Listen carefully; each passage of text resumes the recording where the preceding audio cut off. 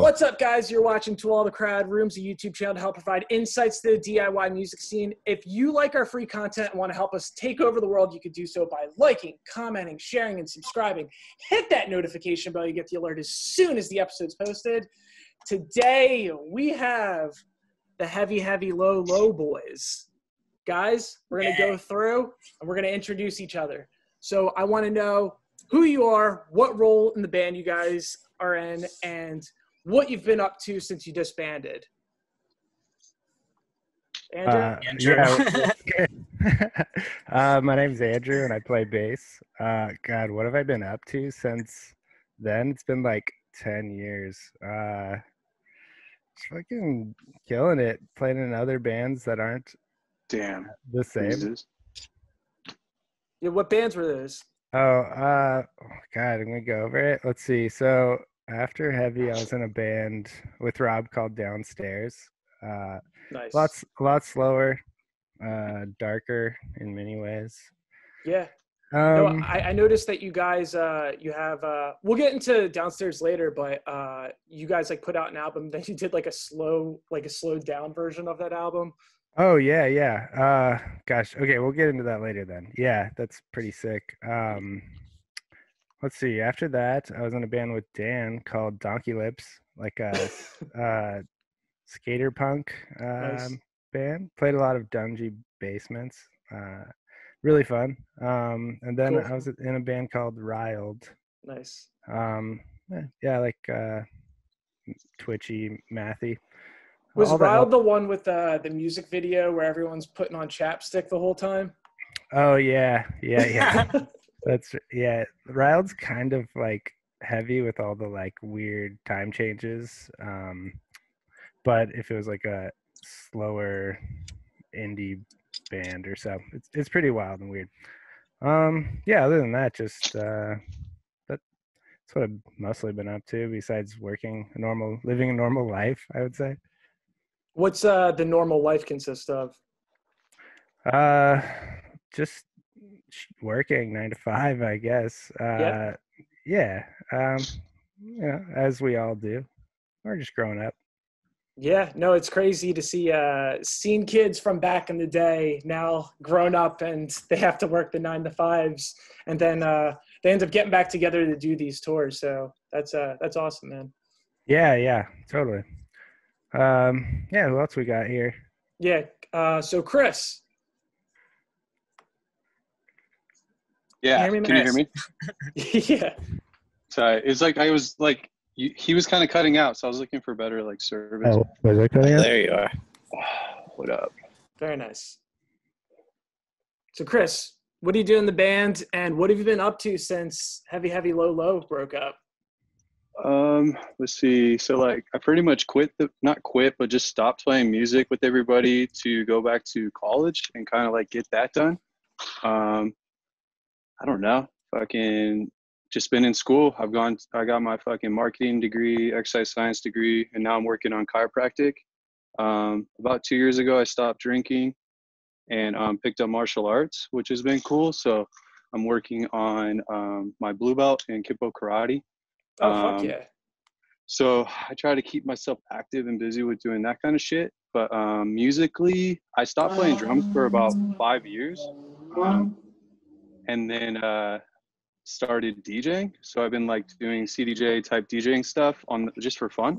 Oh, and that's then dope. I don't know, recently picked up a little electronic drum set and then started practicing more this year. So I've been getting more into it. And then to be honest with you, like stopping drinking kind of got me back into my high school childhood dreams, as far as like playing music, getting out there, doing the stuff that I like pretty much just like destructed with like alcohol and just try to mask with that sort of like, holy fuck, like the band is breaking up, I'm just gonna like drink myself out of this type shit. And then fucking 2012 kind of hit and that was just a chaotic time period. So yeah, that was like the fall of the band at that time for me. But fucking finding everybody again, like through quarantine and stuff, you're able to like get closer and stuff with people. So it's been like a good experience to talk with people that way. I don't know. I've just been going to school, to be honest with you, and haven't been playing very much music. But yeah, just DJing. Damn, partying. that's crazy to hear that, like, the breakup of the band was, like, hit you really hard, because I saw the explanation of, like, you guys put out in your MySpace when you guys broke up, and it kind of came off like you guys just didn't give a fuck about, like, the breakup.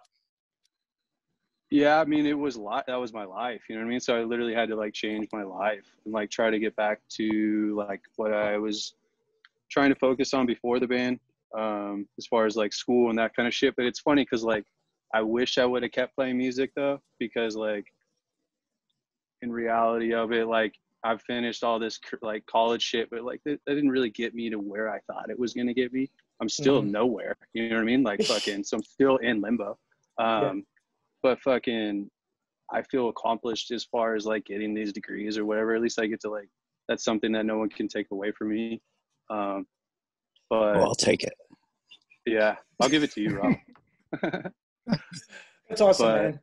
Dude, congrats on not drinking for the past 2 years. That's fucking awesome. It's been an interesting experience, dude. Like I still do like some hallucinogens and stuff. So like when you're on hallucinogens and like you're like not drunk, it's a weird feeling. You have to tell yourself, I'm on drugs right now. Like, you know what I mean? Like this is real. This is happening. Whereas like when you're drinking, you're like, holy fuck, I'm just going to drink this off. Like fucking just party. The psychological side of it, I've been hanging out at a nudist colony the past couple weeks.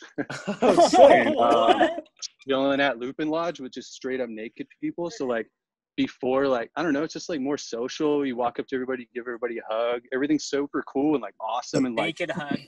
Yeah. But you come down here to the Bay, everyone's like walking like 6 feet away. I mean, I understand, I respect the rules, but like to snap out of that sort of like life that we're being controlled in right now is just interesting experience, to be around naked people too at the same time. That's crazy. Wait, so what's the, I never looked into nudist colonies. Like, what's the whole like mentality behind it? Like, why do people, like, why do they exist? It's just like the feeling. So like, I guess this is like an example. I've always told my girlfriends to like cover up their stuff. You know what I mean? That sort of controlling shit. But when you meet a girl and she's naked in front of you the first time, you can't tell her to cover up. You know what I mean? Like there's a whole different like feeling behind the people that you meet. Like it's just, I don't know, like it's like that sort of mentality. Like it's like a lot of the like rules of like life are like thrown away in that sense. And it's just kind of just be who you are and yourself. Be naked. Fucking naked yoga is tight. Fucking when the bee lands on your nutsack, that's always like an interesting thing because you have to like knock the bee off and stay in the fucking yoga pose at the same time. Dude, that's amazing. You have to check out the show Dating Naked. It's a reality show where people meet each other for the first time and go on a date naked together. It only lasted 2 seasons, but I swear by it, it's a good show. I love that show. Yeah, it's good, right? Is it British? Yeah. No, it's American. Oh, wow. They're like on an island somewhere, not in the U.S. though, I think. Oh, yeah. I think so too, yeah. I just go to That's the all I movies. gotta say. Nice. That's all I gotta say on that. Danny. Yo, okay.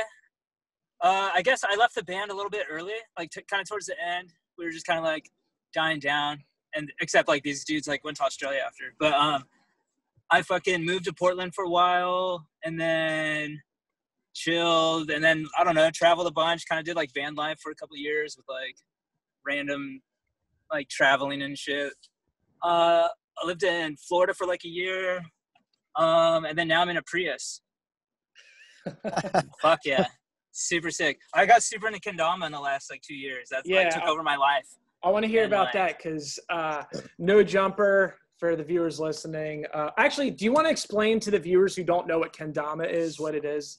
It's like a super sick way to meet girls. No, I'm just kidding. It's like a ball and cup toy. I don't know if you guys can see this. It's like a really nerdy, it's like in the same family as like a yo-yo or like fucking devil sticks or some shit, you know, like a nerdy ass skill toy, but it's super fun. There's like a whole community behind it. There's like a lot of adults and like I met a lot of people that are like similar minded that are like just like to party and have fun or like whatever through this toy, and like I don't know, kind of took over. And like I run a little zine, like a kendama zine now, and I make some clothing, and like a lot of my friends these days are like kendama based, and it kind of just been my shit the last couple of years. I was mad depressed when I found it, so it kind of like took me out of a deep state. So kendama. That's fucking sick. Yeah, no, also about the kendama, like I've watched a couple of your videos. It's kind of like watching like a skate video essentially, because you're doing tricks and stuff, and you put some music behind it and you make these like edits and stuff. But it's funny what you do specifically, because the content you build around like your kendama career, you make a lot of like these kendama parody songs and stuff like that. Do you want to talk about any of that? I just have ADHD, I guess, and fucking drink hella caffeine and smoke weed and just fucking get weird, I guess. But like, yeah, like you were saying, dude, it's mad similar to skating, to be honest. I was skating hella, and then like I kept fucking up my back, and I had to quit. Like, I kept having to take time off work at the time, and like it sucked, dude. And I found kendama like right at the perfect time, and it gives me the same like satisfaction as skating, but it's honestly at this point I think it's way better, dude. Like, I don't know, you can do it like anywhere. Like, it's small, it's fucking portable. I don't know, it gives you that same like feeling though, like you land a trick, like you spike it, and like this, I don't know, endorphin driven satisfaction, you know what I mean? Oh yeah, if you land like this dope kendama trick and then the ball goes straight into the thing at the end, it's just like, oh my god, I did it. Yeah, it's sick. A lot of people hate on it, but I also have a Prius, so a lot of people hate on that. So wait, let's go. With the haters, the haters real quick. You said there was some kendama beef going on? Oh, dude, there's so much fucking kendama fucking beef and drama and shit, dude. There's like so many motherfuckers. What could possibly be beefing on kendama? Oh man, I don't even want to get into it. That's not for this podcast. It's crazy though. Like, it's fun. It's community for sure. I've met hella homies, but like anything, like any community, there's gonna be like some beefs and some dramas and some like dumb internet shit. Call someone out and talk shit to someone right now. Nah, dude. Someone just called me the fuck out. I didn't do shit, but this dude runs a podcast. He sucks, but he came out with a podcast and he talks shit about me like the whole time, like 20 minutes, just like talking shit on me. Jesus. What is he saying? You don't have steez or something? Yeah, he's talking shit about my steez, bro. Okay. No, he says like a bunch of shit. I don't know. It's fucking. He's a weirdo. Yeah, I don't know. There's dramas. Yeah. Besides that, though, kendama's sick. Everyone watching this should get into it. Ignore the drama. That's the last thing. Dude, that comes at the very end. My buddy, you may know him. I think he's friends with you on Instagram, Alex DuPont. Oh fuck yeah. Yeah. That's your buddy? Yeah. He moved out to California and became a big kendama player. I watch his videos. It made me want to pick one up. I interviewed him. Me and a buddy interviewed him for my zine, the last issue that came out. Oh, dude, that's awesome. Yeah, Alex DuPont's fucking sick. Yeah. And also I wanted to ask you about living in the Prius. So how's life adjusted to living on the road, and what do you do for money while living on the road out of your Prius? Is it like going from kendama competition to Yeah, I just make hella money with kendama competitions. No, I'm just kidding. There's absolutely no money in kendama competitions. I make a little money with the zine, I guess. But no, I do like seasonal work at universities. I sell posters, and I'm just like super fucking minimalist, and I just save money, and like whatever little money I have, I just like, I'll work for a couple of months and then I'll take time off and just travel and then work again. Like, I don't know, it's kind of seasonal. I did the weed farm thing for like a couple of years, and then this poster thing is just better. That's fucking sick. Like, cool. Yeah, I just like try to go for seasonal things. I've had a stint where I worked at like FedEx for a year and like did a year painting in Portland, or not Portland, fucking Florida. But yeah, for the most part, just like seasonal work and just kind of whatever. The FedEx thing was tight because I was with Dan when he was driving FedEx. I was not tight when I was working at FedEx, dude. I couldn't smoke weed for a year, dude. I was like some annoying adult, like, hey, keep it down, fucking. I work at FedEx, you know? Like, I don't know. We used to get in the back of the FedEx truck and he'd drive us around. God, I don't remember. I feel like also, was it like your last day? Did you smoke in the FedEx? I smoked weed, yeah. The last like month, I didn't give a fuck when we were smoking weed. I'm pretty sure we definitely like smoked in the truck a few times. Yeah. Shot fireworks at it. Oh yeah. Donkey Lips. I should have mentioned I was in Donkey Lips too with Rue, musically. Yes. I've done a bunch of random shit. I'm always doing like random fucking weird shit that Oh yeah, Stankin' Rankin? I don't do anything with. Yeah. I recently deleted like all my Stinkin' Rankin shit. Why is that? Too much. I dated a girl. Yeah, there's like so many people were into it. I was making too much YouTube money. I dated this girl that like her dad was a super lurker. Fuck, dude. I hope he doesn't find this. We broke up and shit, but I was dating this girl and like he fucking found my YouTube, found all my videos and like didn't find that they were funny or whatever. I don't know. And then like we almost like broke up because of my rap videos from like fucking 7 years ago, dude. And then so I freaked out. I like deleted a bunch. I archived some. Like some are up there. They're just like they're just chilling right now. Yeah. You got to know what to search to find them. Dan yeah. This sick band, and not many people know about it, called Shitstorm. Thought you were gonna say that. It was like the sickest band in Portland. Yeah, no one even knows about it. It was tight. He just played bass with drum tracks and screamed. Oh, that's fucking sick. There's a SoundCloud or like a Bandcamp or something. I have to check that out. That sounds like some like Death from Above 1979 shit. Very similar. It's good, yeah. They copied us a bit, but it's good for sure. All right, Robbie, what do we got? Geez, yeah, I don't know. I joined a band as well. I guess, yeah, I was in Downstairs, and then, I started a band called I Want to Die. That was tight. But I've been making movies this whole time, like short films. Fuck yeah. And things like that. Looks like in that chair. So that's my that's my passion, is like making like film projects and things like that. Did you go to film school, or did you just start doing it DIY?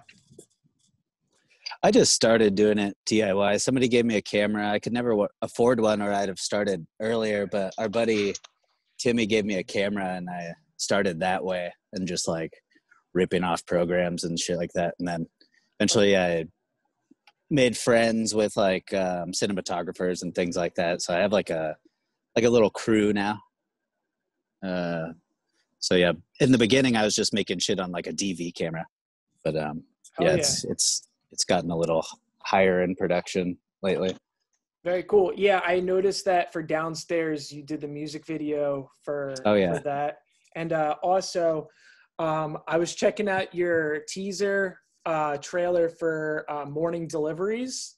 Oh, yeah. Mm-hmm. Do you want to talk a little bit about that? Because I thought that looked really fucking dope.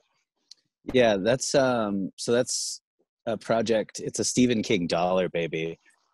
So we got the rights to a Stephen King story for a year, and so we had to put that production together and raise money and shoot that within a year. And we did that. We raised about $8,000. So it's the highest budget I've ever worked with. Nice. I'll send it to you. Please, after this is over. Yeah, no. Can you tell the viewers what the plot of it is? It's just about a milkman who just wants to fuck everybody's day up. I mean, it's he's just like putting poison in people's things, like the things that he's delivering. But it's like it could be any time, it could be any place type thing. It's like an Americana, like just like art house movie about a killer milkman. Amazing. Yeah, no, that's so dope. Anything else worth noting since the band broke up? If you want to see more of my like shorts, robbiesmith.org. Mm-hmm. Anybody who's watching that, check it out. If anybody wants to give me a ton of money to make a feature film, please do that. Hell yeah. So, Rue, you were telling me you had a funny story the last time you guys got together for a video chat recently. Oh, yeah. So I guess, was that before this started? Yeah, before you were filming, you asked the last time we'd all been together, and it had been like years. Like, wait, I'm not on mute, right? Oh, yeah, cool. It had been gosh, sorry, this Zoom is kind of freaking out. You could hear me, right? Yeah. Okay, cool. Yeah. Cool. So, we haven't even all been in the same room since we broke up because of COVID. like we all had plans to meet up on like the week that everything started to get pretty weird, like in March. Dan was at my house and we were kind of like practicing and relearning the parts and doing all that. And then the next week, everyone was supposed to meet up at my house in Portland after Dan and I like relearned the songs, and we'd spend like a weekend or whatever just like practicing for this upcoming shows. So that never happened. So like we haven't all been together in a same place in, I don't know, like 10 years or something. And so what happened was this woman like messaged our Instagram asking if well, kind of like pointing out that it was her boyfriend's birthday coming up and he was going to go to our show in Portland, but that got canceled. Stop. And so anyway, so she was asking if we could like send like a letter or just even a chat to this dude on his birthday, like his 24th birthday or something. And this was in April maybe. And instead we just like, I was just like, I think we could do better. I think we could probably get one of us to like video chat. Sit in the room yelling. Dude, fucking Steve, man. Maybe just check. No, man, get Steve some food. So anyways, what we ended up organizing was all of us on a video chat, calling this dude on his birthday. Just some random fan. Yeah. And he was like kind of fucking wasted or something. And it was just, honestly, it was funny because all of us were like, I was just like stoked to see everyone, and you could tell we were just like riffing and having a good time seeing the whole band. Like I kind of forgot that dude was even on the phone call. That's amazing. It was chaos. Yeah, me too. And then we called Chip, and this other dude answered Chip's old number, and he was like, I don't know, he had like a New Jersey accent, and he was like bald and just pretended to be Chip for a little while.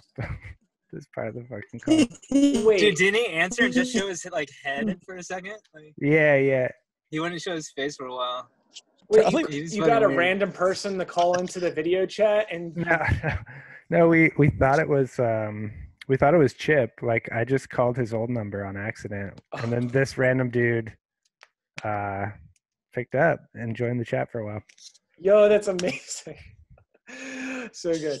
All right, so let's get into talking about the history of Heavy Heavy Low Low. I want to ask you guys, can you tell me about the first time Heavy Heavy Low Low, what the first band practice was like, and if you guys were getting together with the intentions of having a specific sound when you guys were writing together for the first time?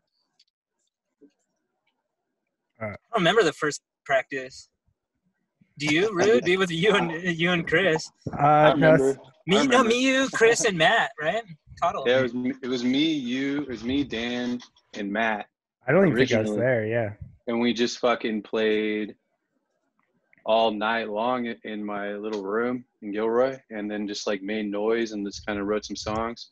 We wanted to sound, I guess, like Daughters / Blood Brothers / These Arms Are Snakes, but like I've never had a lesson on drums, so I don't know. I can always try to sound something else, but I always feel like I sound like myself. I don't know.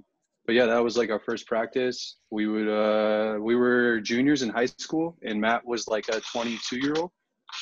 And yeah, I don't know. Matt Caudill was like a big part of like an inspiration too. If we hadn't have met Matt Caudill, I don't think we would have sounded ever like we sounded.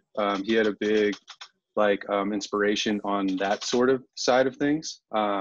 So then we started kind of playing more local shows, and then we combined bands with Rob's band.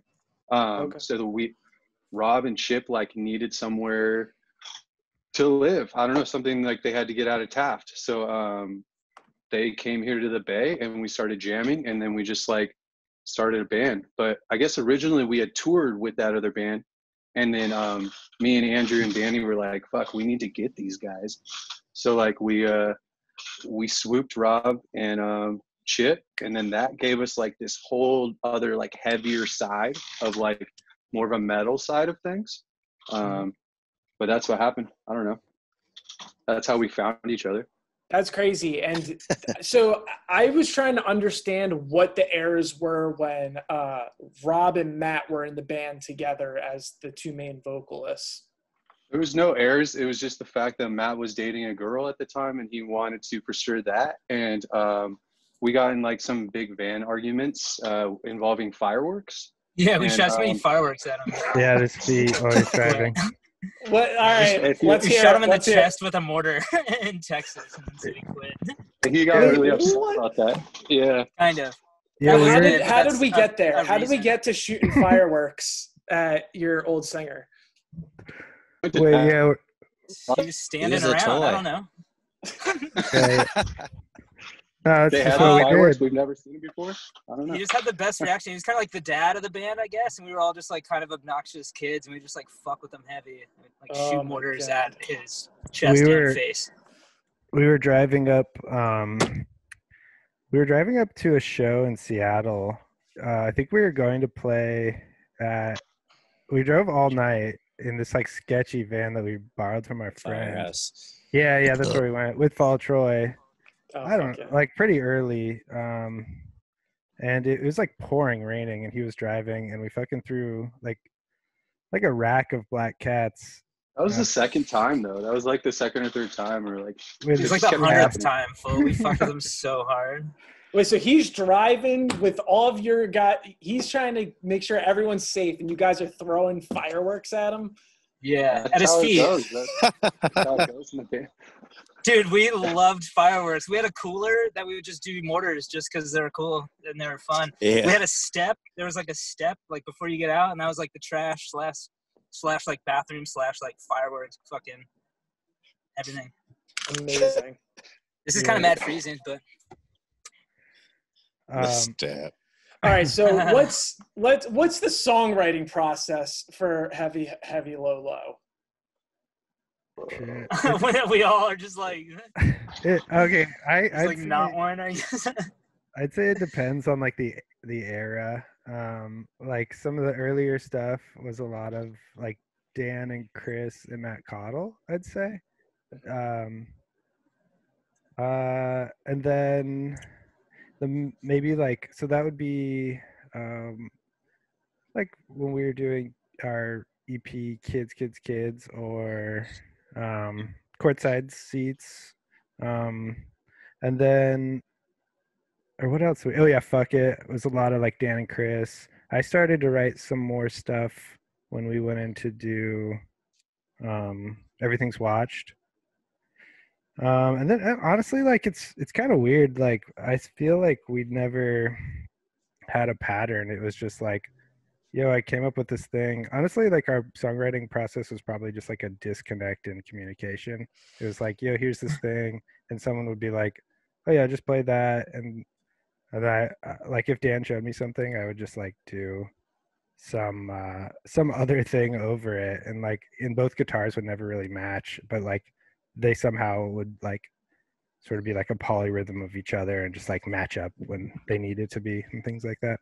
Cool. Yeah, no, I was going to say, like, we were talking before, I was like, I didn't realize how, like, bands like you guys or, like, Fall of Troy, like, just didn't do the whole, like, verse, chorus, verse thing. Was this an intentional thing for the bands? Like, did you guys, like, consciously, like, set out to not follow the cookie cutter song formula? I think like it's because we're not purpose, like artists. We're not like real musicians. I'm not a real musician. I just play drums. You know what I mean? Like I don't know how to read music.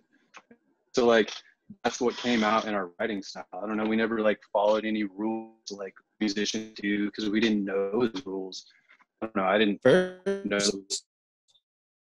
Yeah. Yeah. Chris, you're breaking up a little bit. Oh, yeah. Let me see. That verse Can you hear me? chorus bridge stuff is just so boring too. Like Okay. it's so. Yeah, I can hear you. Can you hear me? Our whole song was Yeah. kind of like a chorus.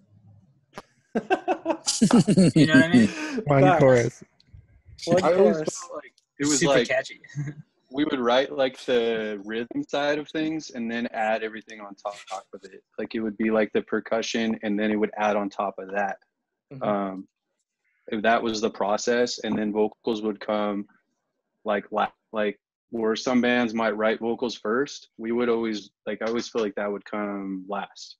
I don't know. That's just the way that we did our thing.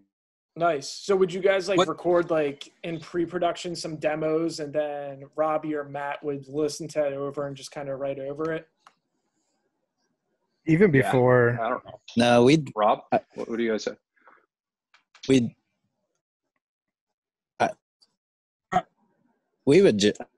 I would just come in at the end, and most of our songs, I feel like.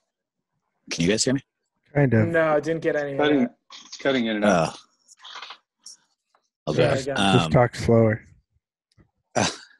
So yeah, no, we never really demoed, but we would just do like classic garage practice. Cool. Fuck, I was gonna say. I feel like a lot of like now when we look back at it, we look at a lot of the albums that we recorded, but like we really didn't focus a lot on recording. Like all of it was about the live shows, Yeah. and so like a lot of the way we wrote songs would be like to write weird songs that would come off as really cool live. Like we just kind of wanted to create a weird spastic and uncomfortable like experience. Can Yeah, you give me an example of a part in one of your songs that translates really well to stage? The bass, the heaviness, the vibration of it. Like none of our records ever really captured our sound, in my opinion. But Sam was able to somewhat do that. But I just feel like we were a totally different band on CD than we were live. Cool.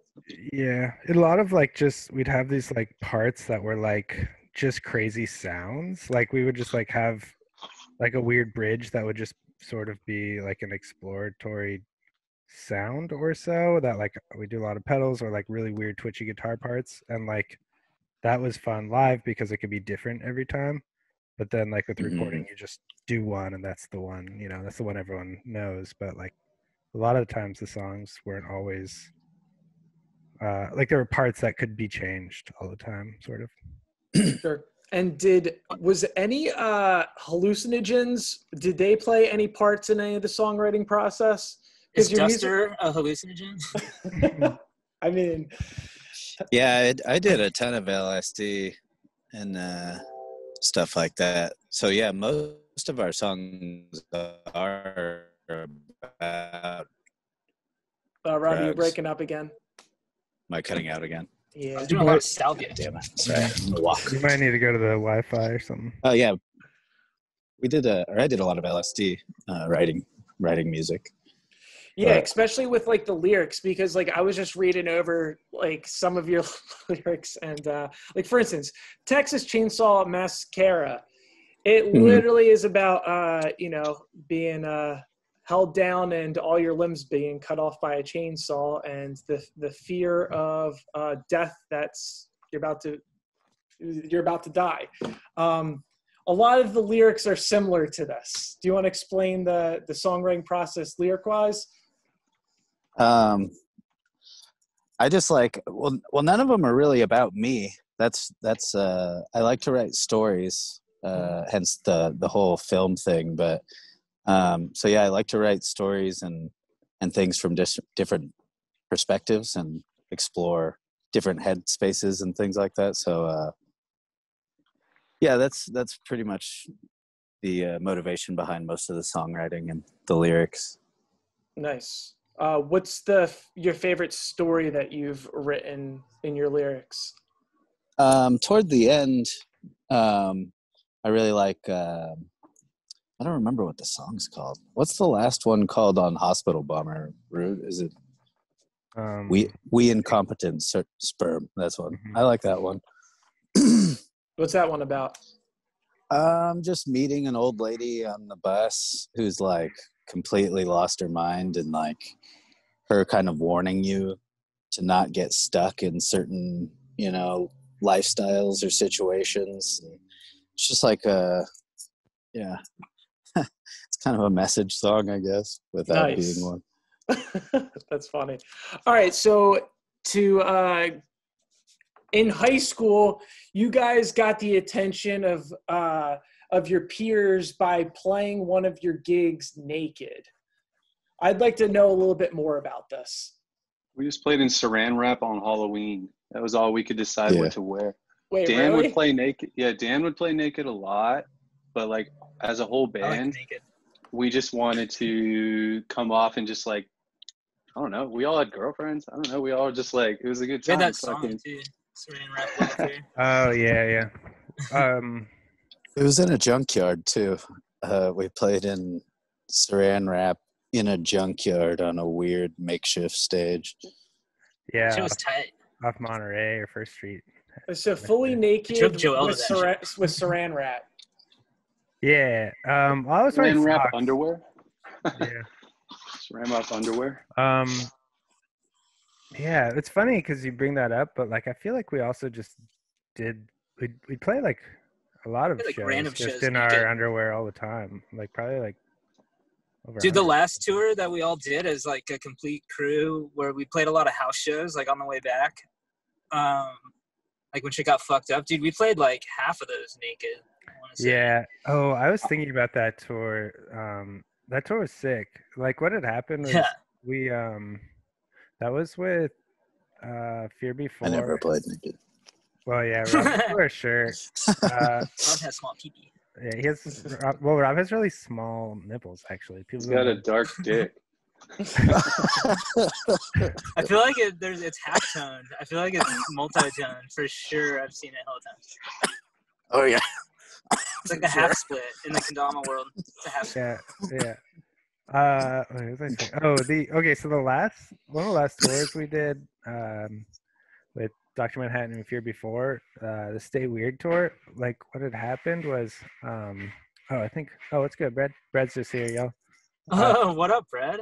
Hey, Brad. So we, sorry, Brad just threw me off on this thing. So anyway, we had like come from doing a bunch of tours where had like a booking agent booking all these shows, and then we had sort of like dropped off Ferret and kind of like just like booked a lot of these shows ourselves and used Fear Before's booking agent a little bit, and I think that resulted in us booking a ton of house shows. So like we'd play these like venues, but then every now and then play these like really weird like backcountry. Do you remember that like show? Oh, yeah. Louisiana? The South Carolina. Yeah, there was El Paso, dude. The whole South was fucked. All of them, dude. They're just like we play these really weird backcountry house party shows that like honestly they're sick as fuck. Like we play this one on Thanksgiving where there's just this like old country house with like 200 or 300 people there, and we just played in someone's front room, and like people were opening the fridge and just like spraying mustard, and like everyone was packed all of the rooms. Like people would uplift all the beds and there'd just be beds floating around. And but yeah, because of that, like when it was more in like a house setting, like we would just get down to our underwear and Dan would be naked for a lot of the shows. We played comfortable. Yeah, I don't know. Yeah. But yeah, the one that you brought up, the Saran Wrap one, was fun because we had a song called Saran Wrap Love Affair, so it was like a play on that. It's probably the first time we'd like branched out and started doing some weird shit. So that's a good transition from the recorded song to the live performance. Yeah.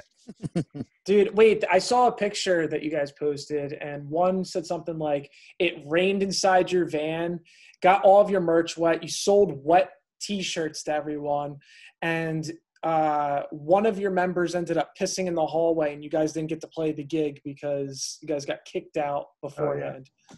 Is that fucking Knitting Factory? Yeah. Dude, we got kicked out of both knitting factories, New York and LA. Or something. Oh yeah. Yeah. That was that show in San Diego at the house, where Dan was just straight up naked. That was a fun show. That was just. I don't remember rain getting in the van. That was but we had it was in the trailer. Oh shit! Yeah, we like tried to pull the trailer into like under something that like cut off the like lift up window thing. It's like knocked the whole thing off. So then it rained the next day and just got shit hella wet. All of our instruments were soaked. But you were still able to sell the merch, but you didn't get to play the actual gig because you got kicked out beforehand. Yeah, that was fucking crazy. I don't know. Someone want to describe their experience of that show? Just a little pee. Show? Is it the Meat Factory? Yeah. Like I told a story yesterday, actually, just fucking how like the security guards of like the strip were different security guards than the venue. But the security guards of the strip had like found Danny outside, so they kicked him off the entire Hollywood strip. So like the venue security guards were like, sorry, we can't do anything about that. We kicked out. So then we had all our shit set up on stage, and then we walked on. I think I spit in the security guard's face. I remember you spitting and like throwing your drums. Dougie was pouring 211 in my fucking mouth and shit. Yeah, I like went we were on like stage, cussing everyone out. I grabbed my kick drum, I threw it in the sky, and the fucking like the pointy part of the kick drum stuck in the stage, and the kick drum just stayed at this weird like angle. Andrew knocked over all his cabs. Fucking everything was just like bam, bam, bam. And then the crowd was like, let them play, let them play. These Arms Are Snakes was playing. We were so stoked on that, and we never got to play for them. All they hold up real quick. We just broke our shit and took off. It was like actually like a very cool experience to not play and just like trash everything.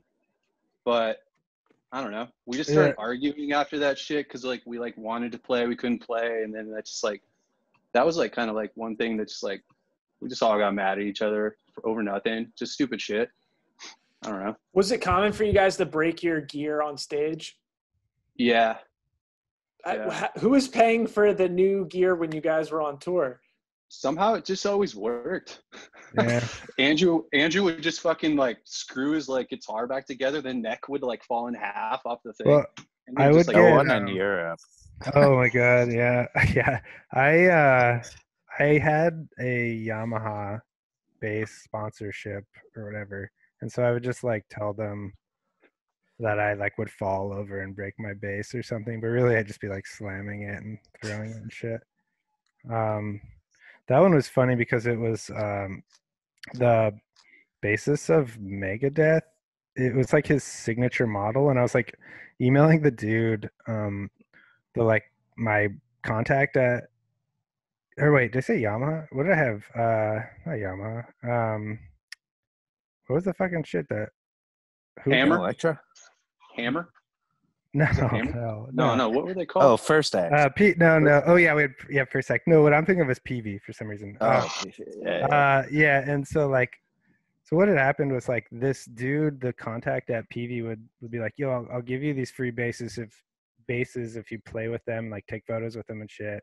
Which I never took photos of them. Like, and then they'd be like, we can put you in magazines. It's like, I don't want to do that. But anyways, what had happened was they sent me the Megadeth signature model, and eventually I like messaged them and was like, hey, I don't really like this model very much. Can you send another one?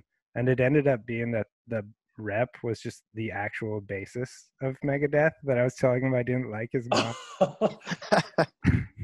Well, whatever. He sent me a few guitars, and we would just, I don't know, not have nice stuff or have half broken stuff all the time. Yeah, I mean, I know that like a lot of bands they'll go on tour, if they're gonna wreck their gear, they'll bring like an Epiphone instead of a Gibson just because they know they're gonna throw it around and shit. Yeah, and I feel like we weren't I don't know. It just happens sometimes. Sometimes we'd play shows and we'd be like, all right, let's just put our shit back together. And sometimes it'd just be shows where like the times we go craziest was when the crowd wasn't reacting. It was just like funnier to see them uncomfortable than excited. And we just like, I don't know. There's been a bunch of weird fucking shows where like we maybe played one song and then realized it wasn't going to go well. So we just like make noise for 10 minutes and just do fucking weirdo shit.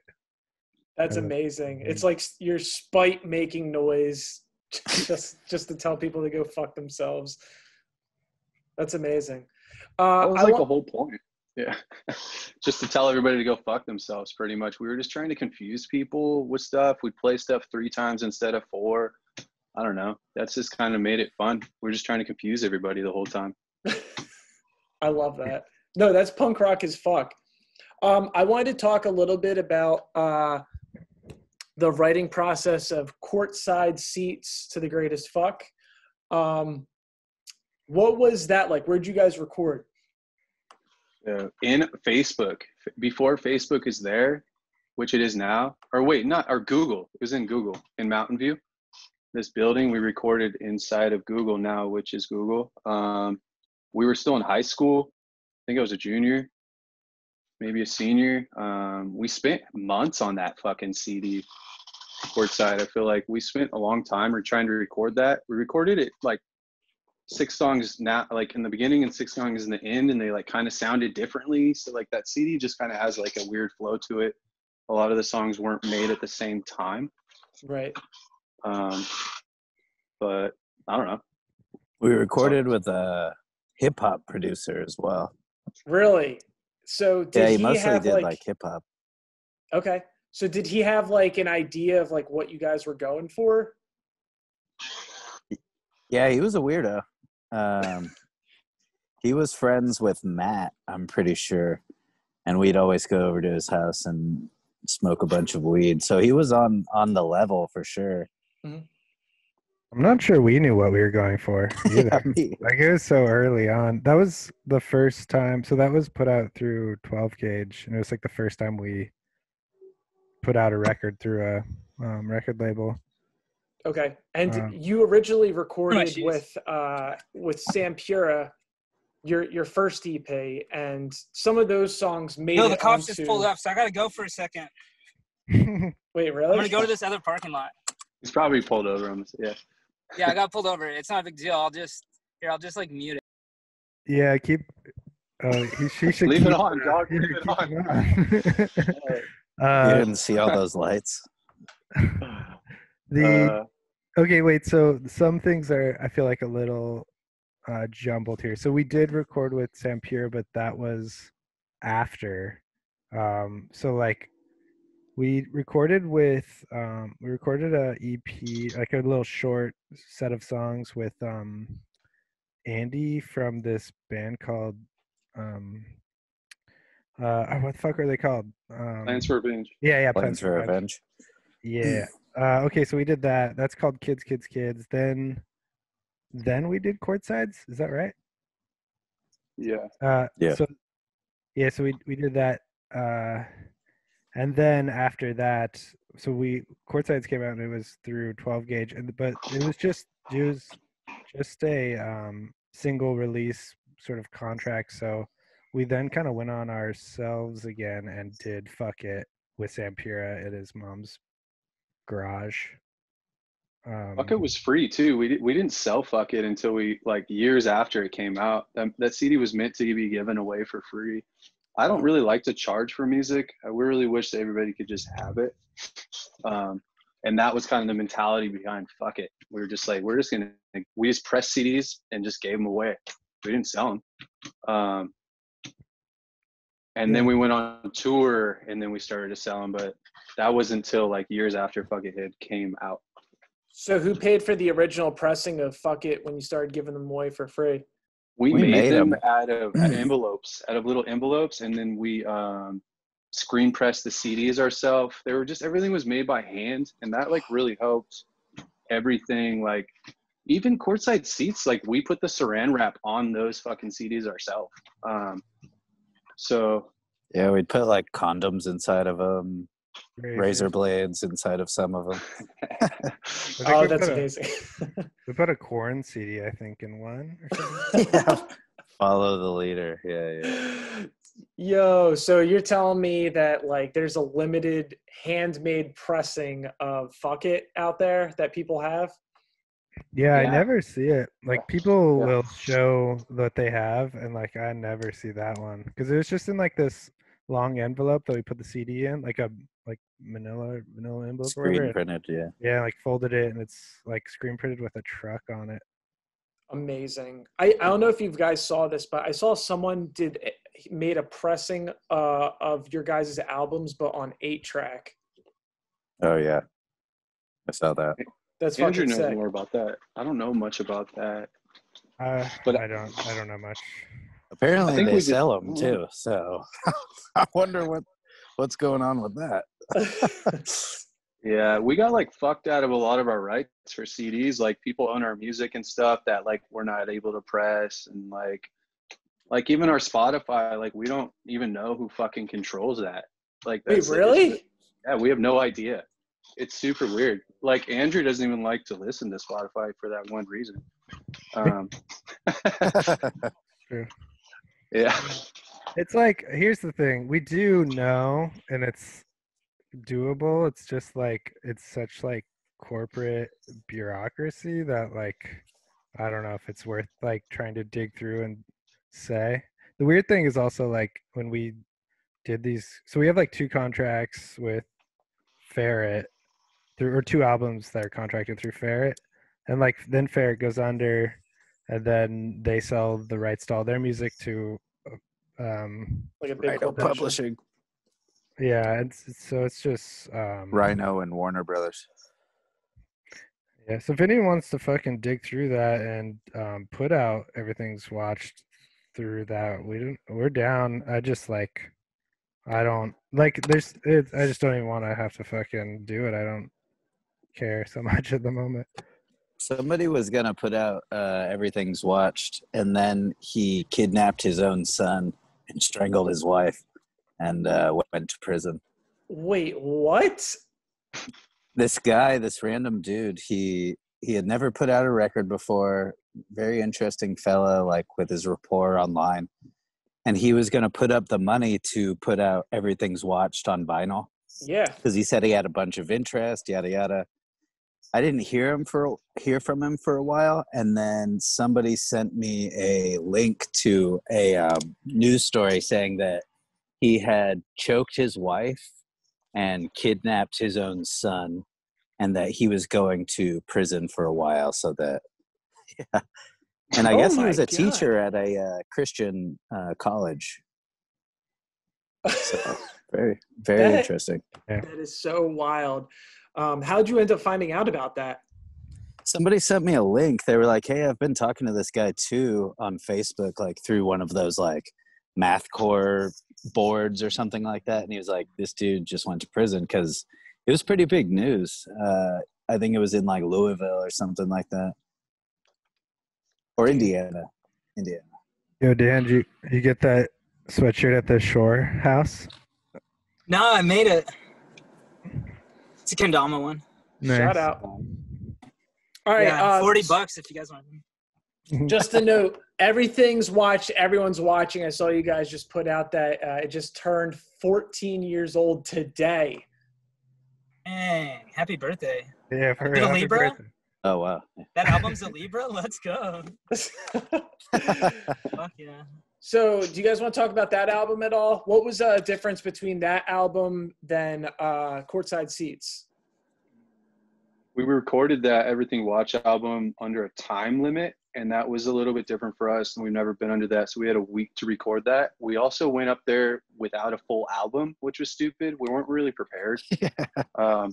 We went up there and we just kind of wrote like 3 or 4 of those songs in the moment, straight up, like just kind of jamming. And then like Party Girls was written there. I don't know, there's another This one. is really. We just wrote them there. I don't know. Casey Bates was like a big fucking producer. That was like our first time working with somebody big with a budget. Rest in peace, Tom Faffel.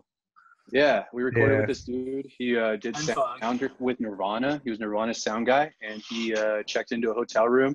There was a drug deal going on. He got fucking shotgunned through the hotel room, and it killed him. But I only tell that story as more of a way to bring up his like memory and yeah, I don't know. Yeah, he's Crazy. tight. I feel like you guys keep like rushing these like, oh, by the way, this happened, but you don't really go into detail about it. Wait, what just happened? Oh god. Okay, well first I wanted to say that I like saw this interview with Casey Bates where he talks about recording with us, and so do you know Casey Bates recorded the Fear Before, a lot of Fear Before stuff, and Nice. Chiodos, I think. yeah, Gatsby's American Dream way back in the day. And so like that was a big deal for us to record with this dude who, well, we had just come from recording with Sam Pura, who at the time it was his mom's house, you know. Mhm. And I guess in the interview he talks about how he was nervous to record with us and didn't want to record at his own studio, so he rented out this other studio from this dude, Tom Pafaffel, who like had a nice studio, and apparently Casey made no money off of recording from us because he spent it all on renting another place to like ensure that we didn't fuck up his place. Well, he saved money by us not fucking up his shit, I guess. Yeah, but it all Money. it He's all like, worked. I don't want the naked boys Yeah, being naked in my place. You yeah. got weird at Casey Bates for sure. There's some weird shit that went down There was. that fucking recording. Oh yeah, we were asking this dude Tom was I don't know, he's probably in his 40s, late 40s or something like that. What? No, he was hella old. Was he older than that? He He was like 50, 50. 60. Yeah. Yeah, okay. Who, Mindfog? Yeah, might fuck. Yeah, Nah, he's like 45. He was he like recorded Nirvana's Great sound White. guy. Yeah. Great Anyway, White's like early 80s. Like that fool was jamming back in the early 80s. yeah. Well, his hairline, his lack of hair definitely looked like he was a bit older. He called weed Mindfog, if that puts a date on anything. I think the name of that album is like the most important thing of the time period of like how we felt about the industry and just about like everyone watching us on MySpace, and it's just like it was a big thing. Like everything's watched, everyone's watching. We were just like fucking starting to realize that. I don't know. Yeah, I thought the name came from the movie They Live or They're Alive. Which They one am I Live? thinking of? They Live? You're thinking They Live. But Yeah. no, that song's from or that title or whatever is from, yeah, just like a bunch of people making shit up about us like throughout time. So like, I don't know, it just came to us. It's like everything's watched, everyone's watching.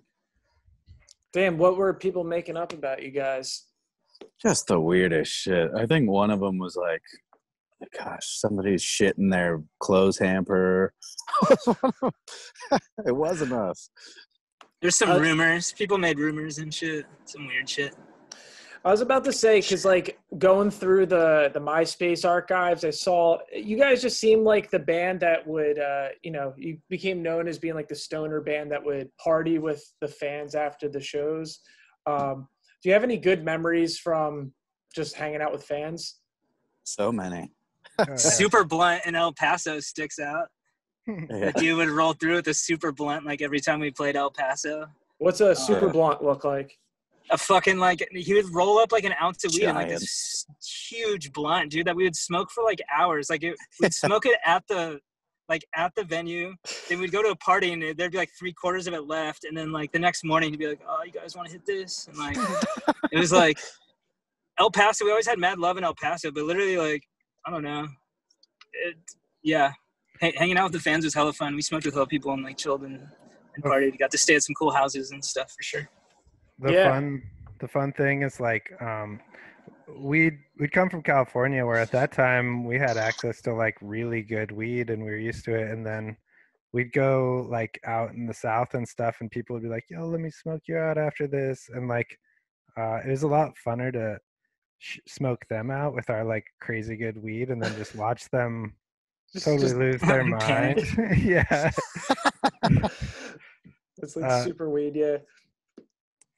Yeah, that's a lot. I don't know. That's the funnest part, was just hanging out and being a normal person. I think that's what we all really liked. Like that was the whole thing about everything from like everything's watched, and then like we sort of like I don't know. I never really liked being. I don't even like when people are like, "Yo, you were in heavy low." Like I don't know. I think we all consider ourselves normal people. Mhm. So like that's Uh-huh. that's the funnest part about it. Did was there any like nightmare stories of like staying at like a fan's place where like the shit just got awkward really quick? I got one Dude. kind of, or whoever. Go on, Well, we dude. stayed at this one dude's house. I might fuck up some details, but he was like a Lost Energy drink like rep, or he like Yeah. partial owner or Oh, something. yeah. But we stayed at his house, right? And at first we kind of thought he was like some kook. We're like, this dude's kind of weird. So we started like fucking around and super gluing like all his shit. We super glued like the remote to the table. We super glued like the fish food to the fish tank, fucking all this shit. But then he ended up being like really cool and being like, dude, you guys are sick, man. I'm going to give you guys like a shitload of Lost Energy drink. And he gave us like cases of Lost Energy drinks, dude. So many. We had them for weeks. We would like fill up squirt guns and squirt people with them and shit. Like, but we literally had, but it was fucked because he like thought we were cool and gave us all this Lost Energy drink, and then we were leaving. We're like, dude, that dude's never gonna talk to us again. And he finds all his shit, dude, super glued. We did some other shit to his house too, but Do you still keep in that was more of a contact nightmare with this for guy? him. Nah, never lost. That was like a Unintended energy first drink. tour. That was our first tour. That was like a first time in Chicago almost, I feel like. That shit Chicago. was fun. Lost Energy drink, dude. That shit was delicious too. I remember one time there was, I don't know how we got there. It was in like Kentucky or Covington, Kentucky, but we showed up at this house and there's like these shirtless little boys and this big old woman like on uncovered mattresses and like a super mangy dog and cat. And they were like playing like Resident Evil or something like that. And we were like, fuck, where are we going to sleep? Like, because it was disgusting. But we left eventually. But yeah, I still think about it because it was so goddamn sad. How'd you get invited back there? I don't know. Somebody at the show like brought us there, and we were like, we didn't want to spend money on a hotel more than likely, and we got there like, fuck, just like poverty to the max, and then we bounced. We probably got a Holiday Inn or something. Wow. It was hell sad. Speaking of touring, we did an interview with Thomas Eric of the Fall of Troy. Do you guys have any good memories with the Fall of Troy dudes? I know you guys did some extensive touring with those guys. We toured with them hella. Those dudes were our boys for days. Nice. We dated the same girl, me and him. Yeah, Oh, really? we're all Eskimo brothers for sure. Like so many With who? different ways. With Fall of Troy. That Oh, story yeah. gets a little deeper on other sides too. But Yeah, for real. I don't think I'm an yeah, Eskimo especially brother. Crip. Yeah, no comments. But yeah, those dudes are hella fun. Party dudes. I saw that interview with Thomas that you did. He looked hella different to me. I was like, oh shit. That's cool. Dude. I haven't seen that dude in a while. He grew out We're his all beard and shit. aging. Yeah. Hey, to go even further than that, I was at the Florida Room, this bar in Portland, like 2 years ago, I think it was like a year ago, and Thomas was there, and I looked right at him and thought, whoa, that guy looks just like Thomas. And then I left, and my buddy was like, yo, fucking Thomas with Fall of Troy was there, and like fucking Thomas and I looked right at each other. I think he even nodded quickly, and I just turned What and the walked hell? right away, not even thinking. I was like, oh, I'm staring at this dude because he looks just like Thomas. And then, I guess you don't look like you either. dude, he for sure. Now that I think about it, he like definitely recognized me and was trying to like nod, "What's up?" And I just walked. Oh, really? Yeah, I'm getting the Yeah. fuck What out the of here. fuck? But I just didn't recognize him. Like it just seemed too random, you know. It's just like, You turn, he just has a That's- guitar. He's like, oh, hey, what's up? yeah. just busted out. He's like, Yeah. Oh, shit, hey, Wait. turn the music down. we wrote Tell Shannon Your Craps already. Like that was like a thing with Thomas them. I don't know. Like we showed up to a venue at 5 a.m. and someone came up and was like, hey, there's these crafts at the front door. Please tell Shannon her crafts are ready. And we just started laughing and fucking, we're like, what the fuck? Who's Shannon? And like, why do we have to tell her crafts are ready? And yeah, that's how that song got written. You're Oh, still that's waiting. crazy. Wait, Super deep. I think Andrew was saying something about like how like the Fall of Troy and you guys, you'd push each other writing wise. Was that a thing for you guys? Yeah. how the crowd. I think we'd play off each other. Mm-hmm. I loved opening up for them. That was like tight. I would rather open for them any day. Yes. And like be the first band playing. I like just love to go out there and just slay it, and then everyone else would be like, how are we going to compete with that? You know what I mean? So like it would like can make the show just like level up and up. I don't know. That was something I liked playing with them. Who do you think went crazier, Fall Troy or you guys at a gig? I want to say us. Is that cocky? Yeah. That's a baited question. They were different. They were different sort of rocks, different sort of rocking out. Yeah. Thomas has a classic rock vibe to him. Yeah. They were like wormy, like squirmy. Yeah. Yeah. They were like noodly. Noodle, Like yeah. kids, them and kids noodled a lot more. Like some fucking gun, like Yeah. that kind of shit. Here's the thing though, like we used to play with them and Terramellos as the same show a lot, and so like for sure Terramellos used to go way crazier than all of us. Old Terramellos was with Worm was Yeah. so crazy. I've been talking to Worm, dude. He did a backflip, like a jiu-jitsu backflip, onto his cab and stood on the cab, like Oh, yeah. rolled backwards onto his cab standing. It was the craziest thing I've ever seen. My guitars. I remember that. Yeah, it was wild. Yeah, they used to go fucking nuts, and yeah, it was like, yeah, we'd get a lot of inspiration from both those bands. I think like it was just that early time. Definitely. Oh, yeah. I think Those I think bands loved they it. I think they inspired Turtle Nipple a lot. Yeah, I wanted Maybe to say subconsciously. going into Turtle Nipple because I saw this. It was a sticker on one of your albums on eBay, and it said, Turtle Nipple is described as a punk energy of Black Flag, the choppy tempos of Dillinger, and the bastardizing prog rock of the Beach Boys to give you the most exhilarating mind fuck you'll ever have. And I think after listening back on that album in completion, that perfectly describes that album. That's Oh yeah. Thank you. Yeah, no, I wrote that. I gotta say, like, it's got like a little more of a rock and roll vibe than it does like the metal like core kind of vibe like your previous I think that's because I had switched to single kick pedal and I was playing single kick, like straight up. Like I was playing all these big stages on Sounds of the Underground, and to mess up on a double bass pedal like ate me inside. I was like, I cannot play double bass. I don't even know why I'm trying.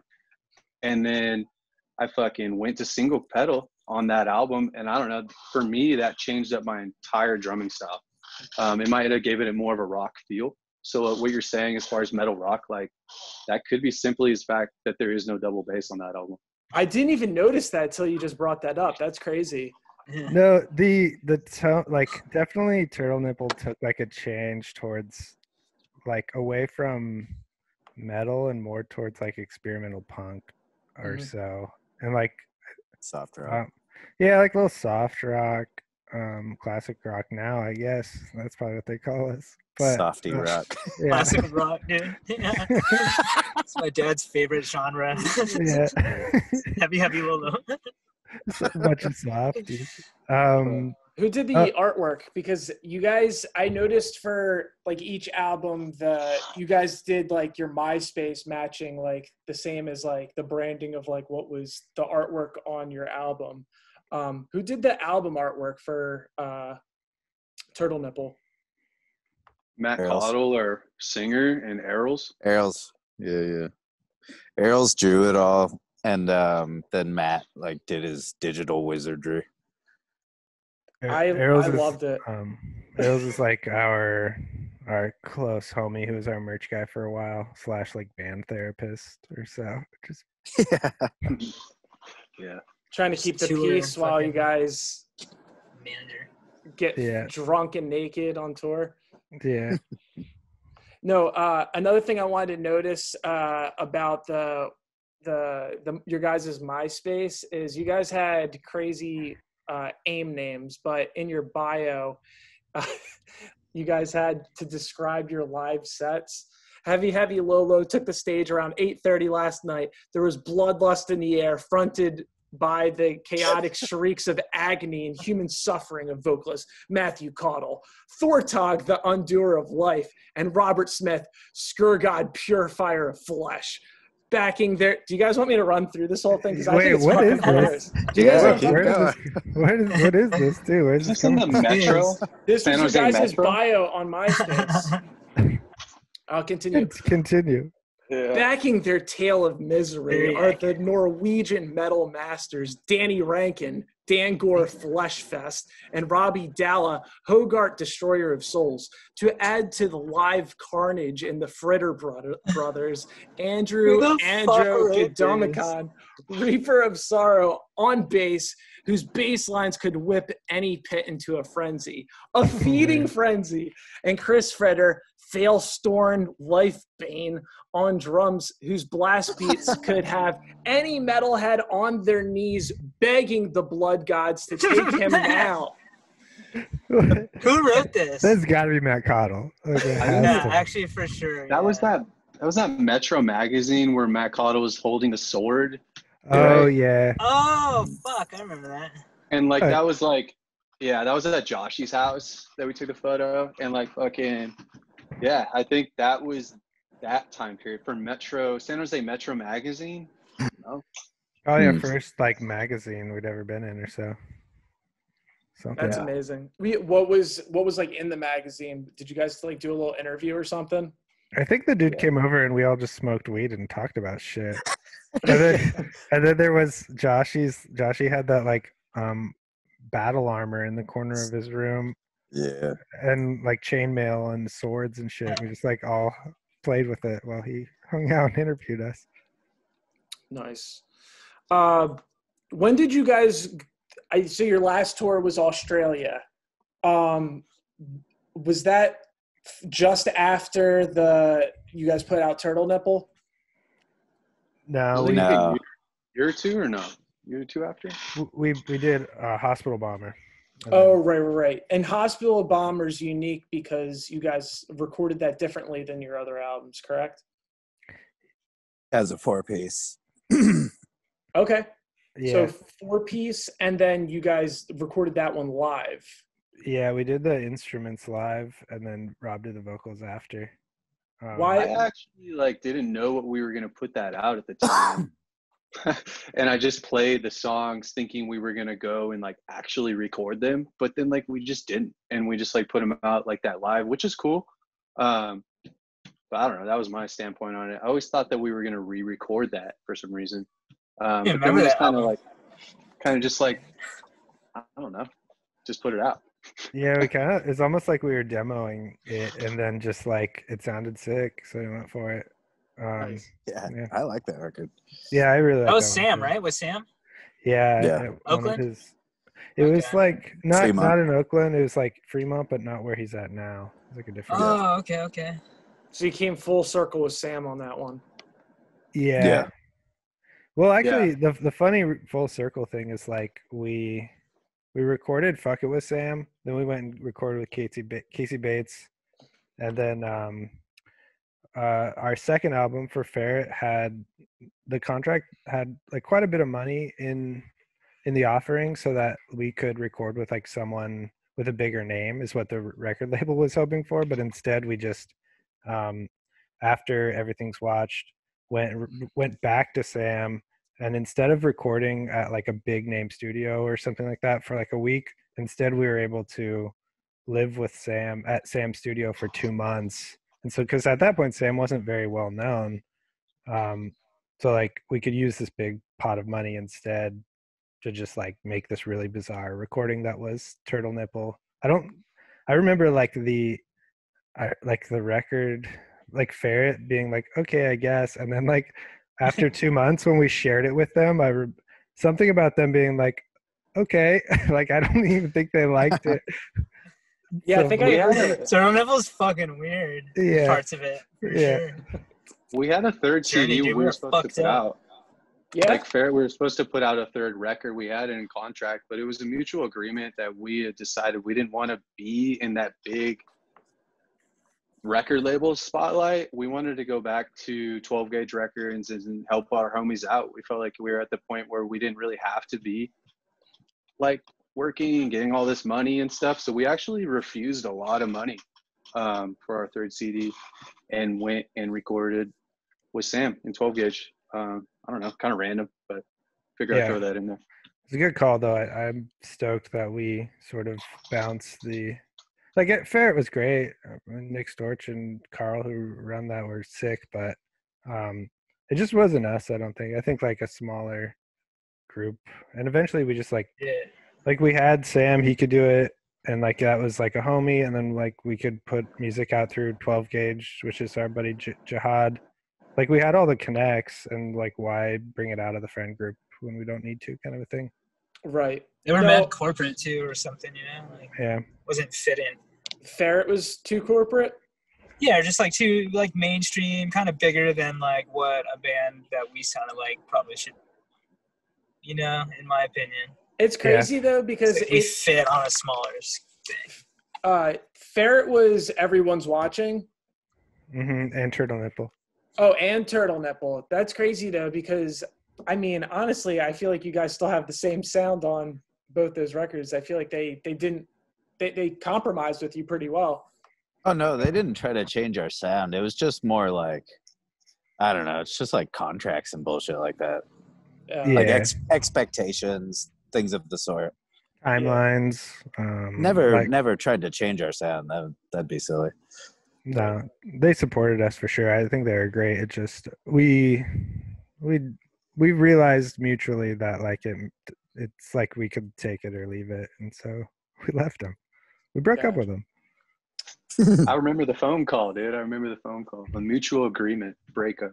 I remember we were all stoked. Actually, we fucking smoked a bunch of weed, and it felt like we could just relax and do whatever the fuck we wanted. So we're free. Yeah. Let's go running back to Sam. Yeah. Amazing. And then Sam joined the band.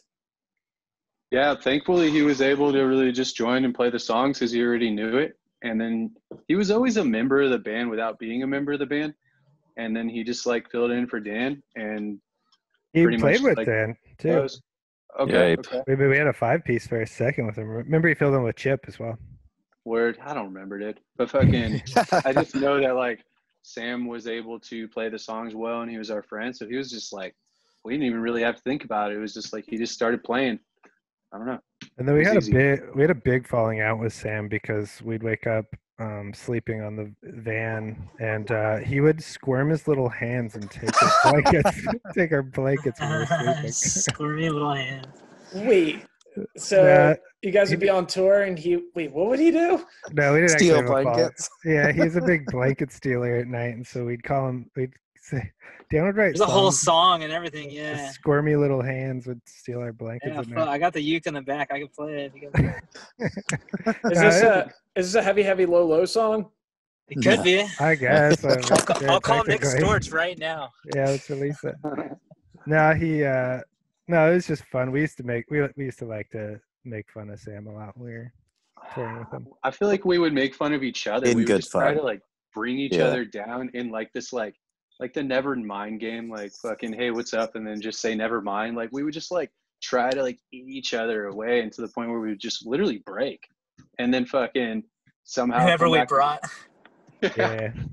Whoever we brought, we fucked with so hard that like I think we had at least 2 people like fly home early. I want to say Rusty and Lil Mike. Yeah. Remember Little Mike doesn't What was count. the final straw for them to leave the tour? Oh, and Dan was shitting in a bag in the back for sure. Yeah. Was that Rusty? That was Little Mike. That was Lil Mike? Oh, fuck. All right. Rusty. all those jackets. The dude was wear so many jackets. We had layers. Dude was layered up. Fuck. I was gonna say something else stupid. I can't remember now.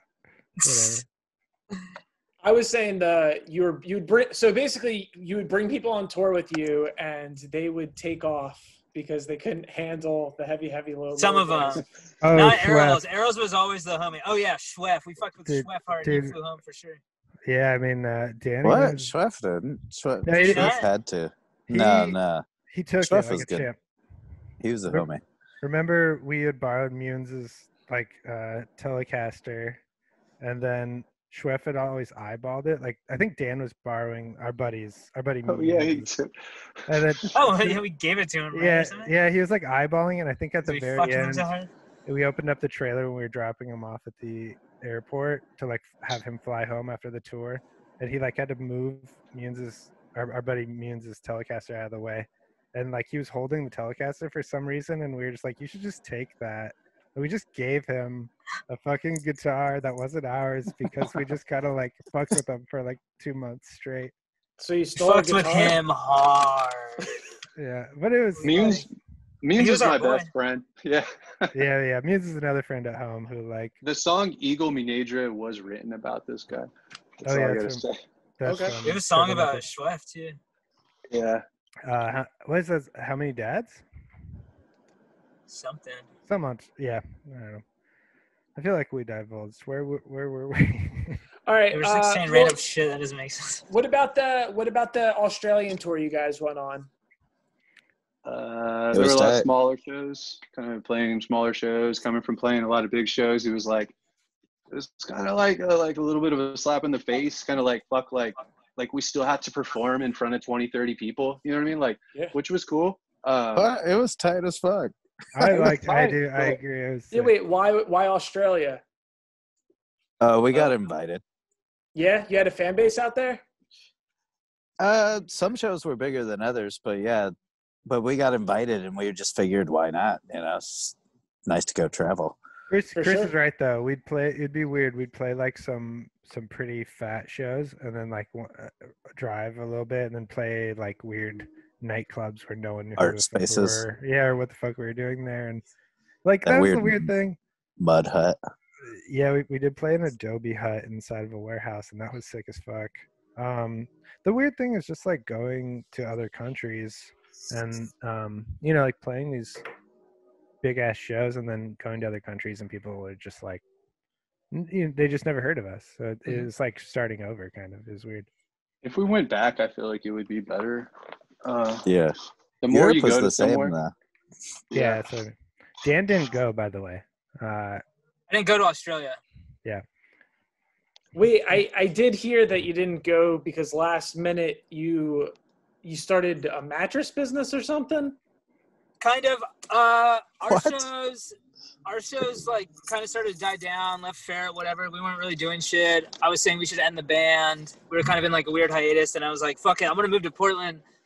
So I moved to Portland, and yeah, I ended up starting like a mattress store up there, like kind of having my own bed store. And I got asked to go to Australia, but it was like Sam already knew the songs. I was far away. I don't know. It just didn't seem right. I was doing the mattress thing.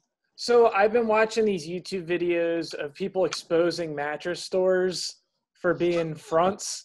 It's like a big conspiracy. Yeah, there's like a mattress store on like every corner of like, I don't know. Yeah, like, I sold like a lot of blow out of my mattress store. No, I'm just kidding. Mine was pretty straight. I worked for a furniture store and ended up like managing it, and they tried to sell it to me, and I started my own. Yeah, it was fucking random, dude. I was like 24, 25 and had like a mattress store. Dude, what a life. Very random segment of my life, I guess. Yeah, so no Australia for me. So no Australia for Dan, but what was there any, how'd you guys adapt to Australian culture? Was there anything crazy about Australia that you didn't know about? Fucking scared of the spiders. So scared. Oh, spiders.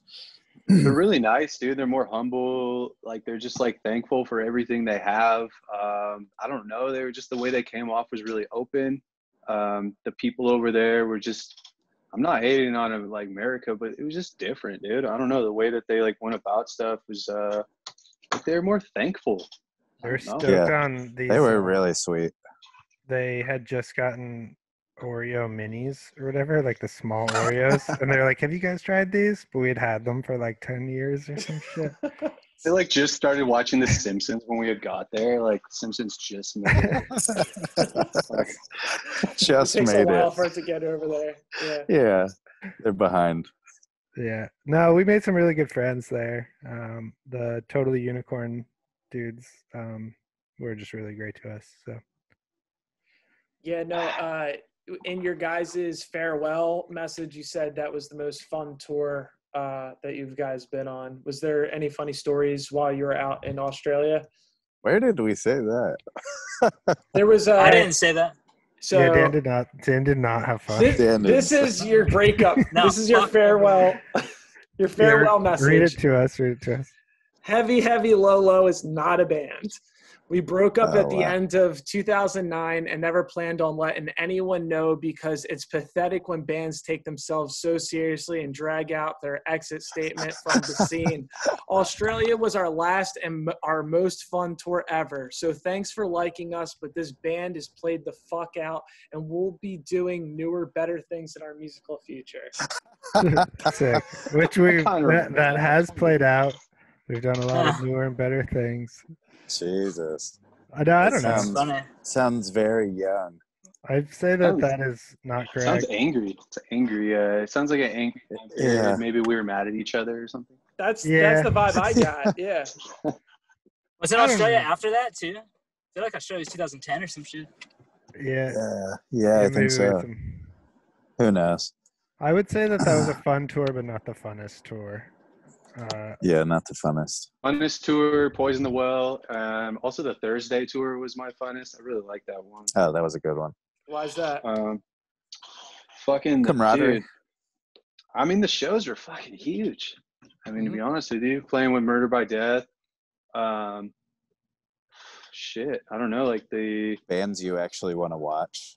Queens of the Stone Age came out with like fucking Murder by Death. I don't know. Like it was just a cool experience. It was like, fuck, like, I guess I kind of made it. You know what I mean? Like at the time, you know, like, fuck. It was like, I don't know. That's what you always wanted was that fucking shit. To be Got like, that scene clout. Yeah. I don't know, dude. That Sounds the Underground tour was pretty fucking sick, dude. That was That shit was fun as fuck. That was It playing was like fun. there's too many metalheads. Like the Yeah. metalheads. It was weird. clashed. It was not normal. I loved pissing people off on that tour, though. Like people in the Europe crowd. was fun. How would you piss people off in the crowd? Because they're all there to see Amon Amarth or Goat Whore or Shadows Fall, and then we come out in like little shorts and like, you know, just like playing whatever music we play. Yeah, it was fun. People would throw stuff at us nightly. Really? Oh yeah. Yeah. Definitely. Oh yeah. I just remember like Rob would say, "Show me your dick" all the time to the crowd. Yeah. Just like, "Hey, show me your dick," and they never would. Damn. We sucked. remember, like, we were coming from like playing some pretty gnarly shows, and then the first show we played from Sounds the Underground, Dan jumped over the barrier onto the crowd while playing, and then like someone like yeah, they almost kicked us off the first night, and then like someone threatened to sue us and shit. So like immediately it set the tone for like this is not going to be as fun as a bunch of our other tours. Yeah, I landed on like some dad's head or something. Yeah. Get out of the pit, bro. You know yeah, what I'm for saying? real. Dude, you jumped like 8 feet across the barrier. No. Dude's fucking head. Switch. On the very lefty. first night too, just no questions asked. Like just fucking ripped it. Did you guys get kicked out of a lot of shows? Sorta? I'd say like Yeah. What's a lot? 5 shows we've gotten kicked out of, maybe. I don't know. I can remember 2 like right away. Arizona show we got kicked out of. I'd say probably like 10, dude. We're probably in the Yeah, double wow. digits. We got threatened to be kicked off a lot of tours, that's for sure. Definitely. Hasty Yeah. and shit. Why is that? Just like We got kicked off the Chodas one. We didn't even do it. like number 12 fucking almost kicked off. Then we ended up being friends with them like more, but it was just like we were like punching holes in the walls in the back rooms and just like fucking just raging, just doing like rage and like We were really young. I was like, Yeah. You I was gotta. like 20. We're fuck It's gotta boys. be factored Yeah. in. But also, like, you know what it is? It's like, I haven't broken a wall in months. oh yeah, Kids. yeah. You be punching that Prius. Yeah. Fuck it. It's a Prius, dog. Oh yeah, sure. You'll punch right through it. It's like fucking tinfoil. The Gas the- mileage, baby. oh yeah, no, like I swear, like we were doing some fucking gnarly shit, and like we had all these people that we looked up to, like bands we'd look up to, and then it was weird, like playing with them. It's like you don't meet your idols, kind of a thing, because these bands that we originally like sought to be kind of like, we'd play shows with them, and they'd have these fake cabs with no speakers in them and all this shit, and it's like fake, but we were like doing it for real. And so like I feel when we played with bands, it came off as maybe immature, but like we were trying to be real, where they were like more of an act or so. Damn. Yeah, We're yeah, pretty yeah. authentic. We tried to be an act, but we couldn't. That was like the whole thing. It was like, we need to be an act, be a business, but it's like we could. That just wasn't in us. I don't know. We They just had to go out already there. lived through what we were going through, though. Too. A lot of those bands were older, whereas we Yeah. were younger. Totally. We still had A lot of those bands cared about shit too. yeah. They cared about I like. like that we're Public talking image. about Everything. them, but not saying what bands. Oh, There's a we bunch could of say bands. haste the day. Oh yeah, fuck that. But no, a bunch of bands. Nothing negative to them. It's just like I don't know. I'd say we got along with all the bands except Yeah, Haste the even Day, for the most part. even Haste the Day. No, we got along with them eventually. They had to fucking haste the day before they were chill with us. We sold blunts on the Haste the Day tour. We had like blunt wraps at our merch table. Those I was sold on that really- one. That's hella funny. It was really well. That was a good merch Those- item. You guys were 12 selling days merch of wraps? Christmas tour. Yeah, just Yeah, blunt merch wraps. We had shout out to Royal Blunts for sponsoring us and giving us all these blunt wraps that we turn around and sell. Wait, were they branded heavy, low at all? No, No. I wish. You're just like a convenience corner store. Like Yeah. had we Suicide kept- Silence, dude, right? Yeah. Yo, you know what? Shout out to fucking Crunk Juice. Fucking Lil Jon hooked it up. We had a Crunk Juice sponsorship for a little bit. Wait. That's fucking Little John's energy drink. Lil I Jon. never knew this existed. Oh yeah, it tastes like We filmed a fucking commercial fish oil. for it, but nothing happened, right? I took a piss next to Lil Jon before. Damn. I was in Atlantic City and he was DJing. How's it looking? Dude, trying to sneak a Big peek, man. fool. He's probably checking our email. We were Let's just talking say it's email not all Lil the time. John, you know what I'm saying? Yeah, you know the vibes. Big John. Diamond encrusted Big John. All right. He's the guy that says what really loud, right? Yeah, What? Yeah. yeah. Come on, our homie. Dave Chappelle. Yeah. I just know he's the guy that gives us free energy drinks, right? That dude. Yeah. That's how I know. And not Our fish Lost, oil though. sponsorship. Yeah. All right, so Fish oil. the band's broken up. You guys put out this farewell message on your MySpace that none of you guys remember. It came off really Rob read angry. it. I Rob had read to write it. that. Yeah, I had to have. Yeah, it. Sounds right, like- sure. It sounds so angsty. Dude, I love it. It's so good. Just like, yo. Where are you also- finding all this MySpace stuff on? Yeah, this? you- I thought it was. I thought There's a, Justin Timberlake bought it and then it destroyed it. that was It's a thing. still up, There's dude. there's a site called waybackmachine.com and Oh yeah, and you can just go through archives of different shit. No and, way. love that. That's Damn. cool. Yeah, I check remember shit that. out. But all right, so you guys formed. Who in the band started Downstairs? That was you, Robbie. Rob and I. Okay, cool. Me and Andrew. Yeah. Nice. So tell us a little bit about Downstairs because I know you guys are re-releasing Weeping and Creeping. Take it Yeah. away, Rob. Yeah, we. Yeah, it's just like a slowcore band. We called it like Beach Dungeon as our genre. We lived in the same area for a while, so yeah, we just me, Andrew, our buddy Brad, and our buddy Drew just played in basements for a while. Yeah, and yeah, that came out what year, Andrew? Like 10? 7 years ago or something. like that? Oh wait, no. Yeah, it's 11 or 12. 2012. Really? Yeah. I don't know. Shit, I don't know. So yeah, it was so limited, but now Jihad, our good friend, who's put out a lot of our records, put out a tape or re-released the tape. Nice. Yeah, And one side's regular speed and the other side's slow speed. yeah, it's pretty fun. I'm pretty stoked for people to get it. The slow speed is like pitched down because it's already slow and a bummer and like dark sounding, and it just really sounds wild. We also did a lathe cut vinyl, but it was pretty limited and those went pretty quick. But Yeah, those are still. I think that comes out like early October. The pre-sales are available now. Fuck yeah. And you guys are, you know, a lot of people that are probably watching this and made it this far in the video, they're stoked to hear about the tour that you guys were supposed to go on in June, but now is being rescheduled for 2021 with Duck Duck Goose, your boys. Boys. So can we expect any new music, or are we just getting the tour with Duck Duck Goose? What's going on? We've been working on some music for like a very, very long time. It's just 4 songs, but yeah, we're waiting on. I guess we're waiting on Dan to record some. We're trying to. Guitar on him. Here's the thing: we're trying to convince Dan to play, and we hope he does. He's on the spot now. Yeah, they're like some songs that we. Damn. Are they the Cutter songs or whatever? Yeah, Yeah. They I just weren't. don't want to play. I don't want to play something I didn't write. You know, just Yeah. I don't want to have to learn something. I'd rather just No, you don't have remember to something or write something new. I don't want to like.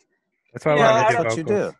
I'm already not the biggest fan of the heavier music these days. I'm a fan of like our shit because it's sick and nostalgic, you know.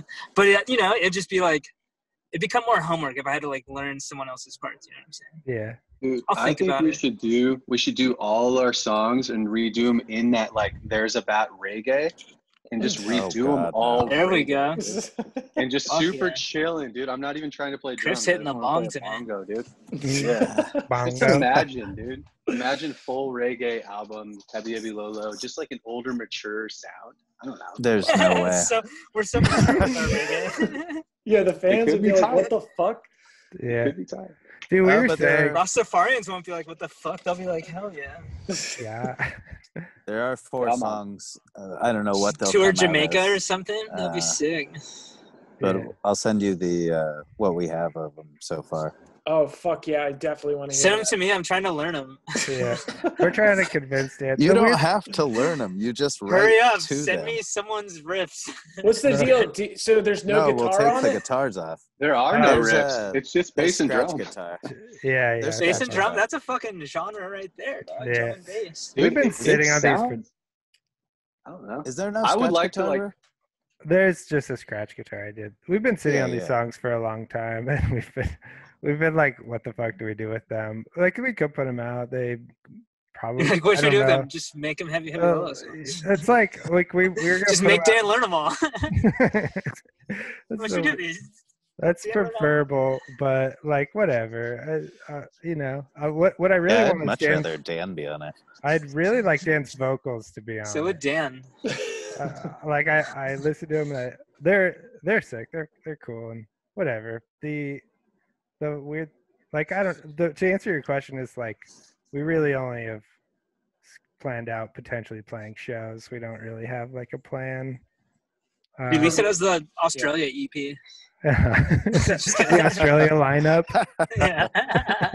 The Australia roster EP. We should just call it Australia, Yeah. the band. Okay, I'm in it. I'm gonna learn them. I'm in now. Okay. Jealous and I'm in. we had even talked about like some fucked up shit where like we play maybe like one of these shows and just like burn all the bridges we can and disappear and delete everything again. So what's the deal? Do an Why Andy do you guys Kaufman. want to do these shows again? Like, is it just so you get the boys People back need it. together, or yeah, do the people need it? Like, what's the whole reason behind this? new Money, show? fool. We're in it for the money. We're trying to sell out. I'm living in a fucking Prius, dog. We need this tour to happen right now. Dan Big. is fucking- just driving the tour route over and I'm over, on tour. hoping Where we're are about. you guys? I'm at the I think first Dan show. misses it the most. Yeah. I don't know. I just Yeah, why are we? No, know. every year or two we get in a group chat and we're like, yo, should we do some more shows? And every single time one person's like, nah, or like one or two people are like, nah. But then this year we all said yeah. Like even Chip, he was like, all right, yeah. Like we all just said yeah, and then we're like, all right, fuck it. And it's like You 10 guys years must kind of. have. Yeah. We're getting older. Right? That's like the answer. I can only play so fast for so long. I mean, drumming takes a lot out on the body. I don't know. I just felt like I'm like, fuck, how long do I really want to play metal? I don't ever play like this shit. So I just felt like I feel like we needed So to we should get tour. it, just tour and like kind of get that done with, and then just move on with it. I don't know, like Yeah. We're trying to play fast. We're trying to play hella I'm trying to meet fast. girls. I'm trying to get married, dog. I'm old. I turned 34 Yeah, on that's Thursday. true. Shit's crazy. Oh yeah, that's right. It's almost the water year, huh? That's how I Yeah. knew that album was a Libra, dog. I don't really know horoscopes. Yeah, I just yeah. know Libra. It's around check mine. this out. Yeah, You just got this get done. that? Yeah, Mikey. nice. man. Let's go. Fun. That Yeah, shit you looks kinda- nice. You kind of have small Tatted. nipples too. Sounded like I a don't- biker boy. I think honestly, we just wanted to have fun and play these shows, and what's weird is we were having like a positive reception when we like announced it, which is not necessarily what we had before. So Yeah. it's I don't know. It would just be nice to like get ourselves back and get anyone who is interested in this music back and play just a round of shows. Fuck Nothing. yeah. It sounds like just the same old heavy low. You guys are just in it for the fucking punk rock, and you guys miss it, and you want to get back on the road. Yeah. Fuck yeah. And I mean, it's so fun. I think some of the best times on tour were in our like hotels, just joking with the boys, you know. So Sticking I miss around. that kind of So shit. many you know? inside jokes and just fucked up. Remember Fucking weird boy when we'd have the over 21ers and the under 21ers hotel rooms, and we'd The over 21ers would just like go to bed at 9. yeah, And for yeah. some reason we would be like up all night. But forgot about that. That was like right at the precipice of us all turning 21. What about merch for this? Can the fans expect any new merch from you guys? I know that you guys had some popular items like the Louis Vuitton T-shirt. Can we expect any represses of maybe some like old designs? I'm not trying to get sued by Louis Vuitton, so I feel like that was very. Okay, like, let's sue them. Yeah, sure. We were small enough at the time to do that, but as a big, like, I don't know, I just feel like it's like we're stealing their logo or something. Yeah. Yeah, I we think are, so. exactly. No, it was parody, right? Yeah, parody law. Sure. But then we I make hate money all off of our old merch. I work at a T-shirt We company. had such weird merch. You'd be fine. Yeah. Word. I would say that we did not have plans to do any old merch. Okay. We switched it up every tour too, right? Like we always Yeah. had crazy like new weird merch. We'd have shit where like we each got to draw a weird merch thing. We did the one where we had like a Christian shirt and like a non-Christian shirt. Those were fun. Wait, what? Yeah, tell us Is it- that one. Oh, we Pentagram had, like- shirt. Yeah, we had a pentagram shirt, then we had a shirt with like a big cross on it because I was like pretty Christian. Fucking Yeah. Jesus. I am too. All minute. Yeah, what's funny Yeah, is like we were so prepped for this tour. We had like some designs ready to be like made onto shirts, and we were like ready to fucking like practice and everything, and then everything shut down. So I'm glad that we didn't make all these shirts and then just have You'd to just be sitting on them. sit on them. Yeah. Yeah, for sure. Last question, I kind of want the story behind it, but Rob, you were on a show called Border Security Australia. Yeah. What was up with that? Because I was trying to find the actual video of that, and I couldn't find anything. Reality star. I can't find it either. I have it. So I went to Australia early because I was the one doing the correspondence with the guys that were booking it and who had invited us there. And so I went, and I was super nervous flying there by myself. I like got dressed up like so I didn't look like sketchy or anything, and I just drank way too much scotch on the way there. And I swear I drank like 10 scotches. I didn't sleep the whole 16-hour flight, and I landed, had to take off all my nice clothes, and I was like sweating brown. And I get to customs, and the guy was like, "What are you here for?" And I was like, "I'm here to fish," because I was there with a tourist visa. And so he got kind of suspicious with Wait, something I said. Why'd you say fish? Because we were going It's fishing. a true story. Like that was okay. that was like, yeah. You also took a shit. You're Like not there to big- shit though. Like our big plan was to go out on a charter and do like all this fishing. But so he started going through this flip cam that I had. And it was not my flip cam, it was Sam's. And I guess one of his bands was taking a bunch of pictures of them smoking weed and like just this weird party vibe. And he was like, "What's this?" I'm like, "I don't fucking know, dude." And he was like, "Okay, we're going to have to take you over here and ask you some additional questions." So he takes me to this weird area and he sits me by this dude with like fucking face tats. He's like 4 times my size. He goes in, he comes out, and then I go in. And this lady comes and she's like, "Oh, so are you here to play music?" I'm like, "Fuck, how do you know?" Like, I guess they went through my phone, you know, the MySpace, all that stuff. And then a producer came in and he was like, "Hi, I'm here with this show, Border Security. Do you consent to being filmed? Like sometimes it helps you get out a little quicker." I was like, "Fuck, yeah, if it'll help."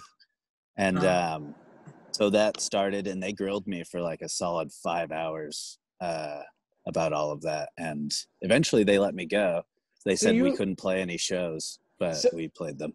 You had to take this long ass flight, and when you land, they basically just interrogate you for hours and say, "Yeah, you're basically on the show." Like, yeah, and it could go quicker if you agree to it, but if you don't, it's going to take even longer than the flight that you just took. Yeah. So yeah, they bought me a McMuffin, but that was like the nicest thing they did. The whole time they were just like, "What's this? What's this? What's this?" I'm like, "I don't fucking know, dude." That's amazing, dude. That's a really funny story. But where can we watch that episode? I have it saved on my watch later. You have to like comb through the Border Security episodes on there for like through that season. But you can find it. Nice. Do you remember what season, what episode? I don't know. Okay, never mind. I feel like people share it every now and then. Okay. We could ask for it. It got us a bunch of fans from Thailand because I guess a lot of people, it shows over there.